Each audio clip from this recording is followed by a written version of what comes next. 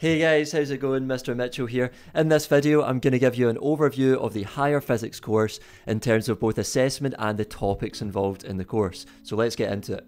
So if we have a look at this table here, we can see that there are two elements involved in the assessment of the higher course. So you've got the final exam, the question paper, and the assignment, just like in National 5. The only difference here is the number of marks available and also the fact that the question paper for the higher course is split into two papers. So you actually go in and set your multiple choice first and you get 45 minutes to do that, and that's 25 marks. And then you set a 130 mark longer paper which takes 2 hours and 15 minutes. You've also got your assignment, which is worth 20 marks, and that is you're allowed 8 hours for that, of which 2 hours are used for the final write-up. Okay, so that would be about 6 hours of prep with a 2-hour write-up. Looking at that in a bit more detail, we can see that the question paper has a total of 155 marks and contributes 80% of the overall marks for external assessment. So that means your assignment accounts for 20%.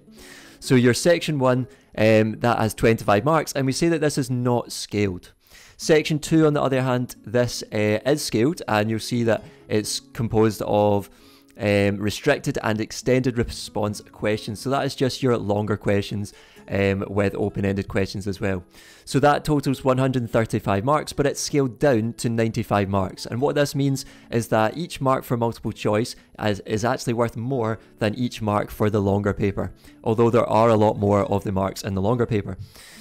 The assignment has 20 marks, and this is actually scaled up to 30 marks. So this contributes 20% of the overall marks, and because it's scaled up, this means that each mark for the assignment is actually worth more than 1 mark. So as we said earlier, this is composed of the research stage and the report stage, and you'll have done this at Nat 5 as well. So the research stage will be your 6 hours of preparing for the assignment, and then your report stage, that is your 2-hour write-up. Not that many pupils need 2 hours to do the write-up. During the research stage, you carry out an experiment as part of a small group and research the relevant topic, so just like in National 5, and you decide that topic with your teacher. The report stage involves writing up a scientific report based on your research and experiment within 2 hours. So if you've done National 5, you should be used to that kind of structure there. The last thing to mention is the topics involved in the higher course. So we split them into 3 parts. So we've got our dynamic universe, electricity, and particles and waves.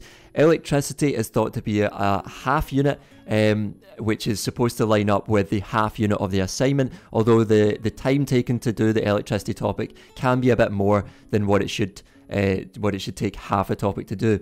So our dynamic universe, if we just look at a breakdown of those topics for now. So as you can see, our dynamic universe is split into 1, 2, 3, 4, 5, 6 subtopics. You've got electricity is split into 5 subtopics, and then particles and waves is split into 8 subtopics. So just looking at these briefly, you've got motion equations and graphs for ODU. You've got forces, energy and power, collisions, explosions and impulse. So we tend to group these 3 into ODU part 1.